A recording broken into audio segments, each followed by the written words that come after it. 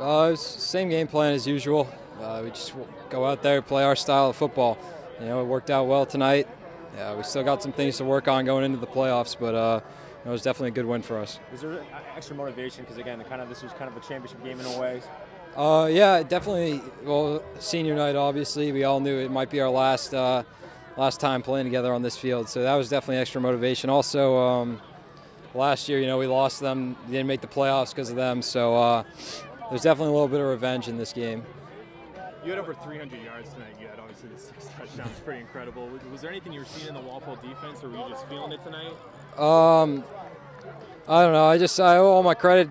Guys out there blocking for me. I'm just the one lucky enough to be running it through the holes, and you know there was a lot of lanes open tonight. The whole team did a great job. So. And you also had that touchdown. Can you just talk about that play, you know, too, just from a touchdown? I mean, because again, you got 5 rushing, and then you got that touchdown. Can you just kind of talk about that play, how it developed, and obviously just finding daylight? I think the defense. What happened was the defense was a little confused.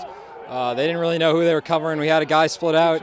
They ran one guy over to him, and then there was Ryan. Me and Ryan Charters. We have no calls or anything for like, hey, nobody's covering me. So I just sort of started yelling at him, like, hey, there's nobody here, and he just got the ball to me as quick as possible, and there's really nothing but open field from there. So. Sweet. And I don't know if you heard, but Attleboro actually beat King Philip, so you guys will definitely have a home game. Oh, that's awesome. You guys, you guys are gonna have a home football game.